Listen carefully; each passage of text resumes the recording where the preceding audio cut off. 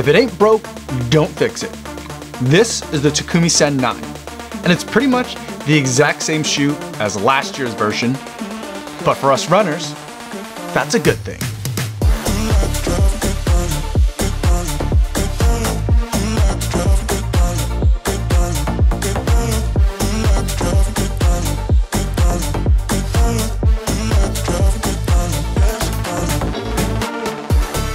Yo, what's going on everybody? And today I want to talk to you guys about a very fast shoe, the Takumi Sen 9. But before I give you my thoughts on this shoe, I do want to go over some disclosures. This is a pair of shoes that I bought myself. No one sent it to me, no one's paying me to make this video, and no one's gonna get a chance to preview any of my footage or my thoughts before you guys get a chance to see this video on YouTube. So with that disclosure out of the way, let's talk about the Takumi Sen 9. First, let's go over some specs. And for those of you who are familiar with the Takumi Sen 8, they're gonna sound very familiar. This is a 33mm stack height shoe in the heel with a 6mm drop, giving us 27mm of stack height in the forefoot.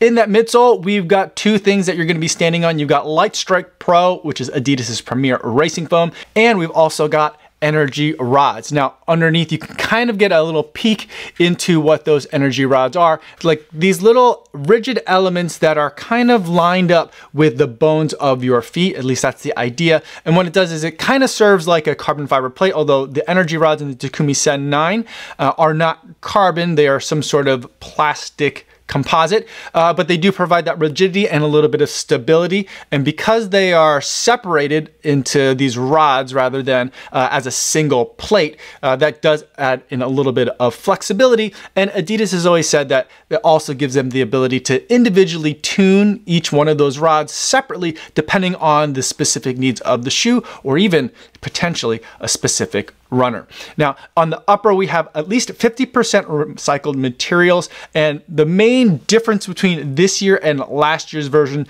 seems to be that this year is an update of kind of the design language so that it matches with the rest of the shoes for this current racing year. This year there's a little bit more of kind of like this mesh paneling reinforcement right here on the medial side of your foot, kind of like right behind your big toe. But in terms of the lacing system, it's still a difficult shoe to kind of like get in, but once you're in there, you're very nice and snug. It's almost like a corset of a lacing system for this shoe, but it's a shoe that's meant to be run fast in, so it's one of those things where you really do enjoy being strapped in. The tongue is nice and loose, and for those of you who had problems with this or the Prime X tongue or the Adios Pro tongue, it's gonna be very familiar and it's very much the same. For me, it is a little bit tricky to kind of get in the shoe, but overall, I like it because I like a minimal tongue. I like it to kind of stay out of the way and not be something that I ever have to think about. Moving down to the outsole, we have a very similar outsole pattern as last year, and we have the Continental rubber again, providing that sticky grip with a lot of durability. On paper, this shoe is almost the exact same shoe as it was last year, although it does come in 1/10 of an ounce lighter at 6.4 ounces for this year, or about 3 grams lighter at 181 grams. All right, paper specs are one thing, but let's talk about what it was like to run in the shoe. And again, the Takumi Sen 9 is a lot like the Takumi Sen 8, but for me, that's a really good thing because this was one of my favorite shoes of last year. It is a shoe that I found that I had lots of uses for, and I really enjoyed racing in it. We've got a lot of the same features and sensations going on in the Takumi Sen 9. It still is that lightweight, nimble 5K, 10K racing shoe that you could also use for your tougher marathon workouts. Those ones that you might not necessarily be the longest, but where you're gonna be picking up the pace just a little bit. That's where the Takumi Sen 9 really is going to fit into my rotation. As far as the actual feeling of that midsole foam, I feel like the Takumi Sen is a really great way to experience what Lightstrike is. You're getting just kind of like, I don't want to say a minimal amount of it, but you're getting a little bit less of it than you would get, say, in the Adios Pro, the full marathon racer. And there's a little bit less kind of like interference from the energy rods that are in here. I don't really get a strong sense that they're contributing a lot to the overall experience. So I feel like I'm really getting a direct sensation of what the Lightstrike Pro is.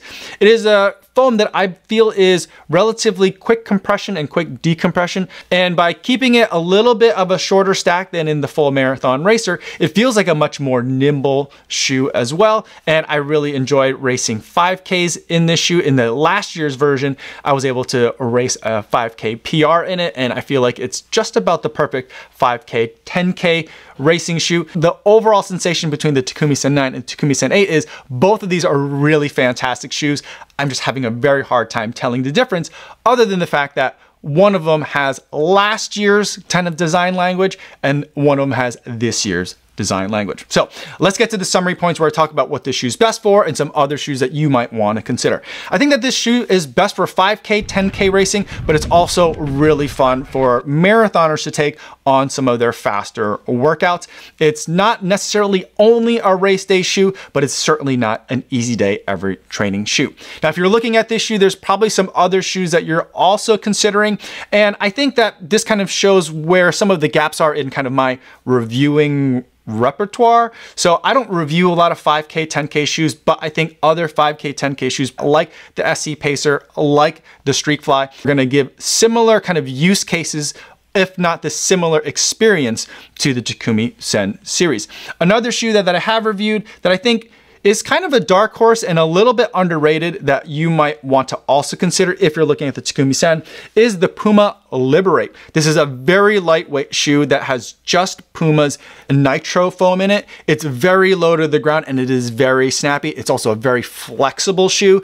It's a shoe that I've basically only been saving for when I want to get onto the track and rip some really fast repetitions there, but don't necessarily want to put on a spike. This is a kind of shoe that I would reach for, and I feel like it's probably the closest other shoe that I can think of to the Takumi Sen 9. So that's one you might want to also consider. Now, if you are going to go with the Takumi Sen 9 and want to find some other shoes to pair it with, I think right now Adidas has a really nice collection of shoes if you want to keep it all in the 3-stripe family. So you can pair it with the Adizero SL for your daily training needs. It's Light Strike with a Light Strike Pro insert up towards the forefoot. I feel like this is going to be really great for your daily training miles and also give you a lot of similar feelings to the Takumi Sen 9. And if you want to go up for marathon racing, I feel like the Takumi Sen 9 can pair really well with the Adios Pro 3. It's kind of like the bigger sibling version of it, more stack height, carbon energy rods,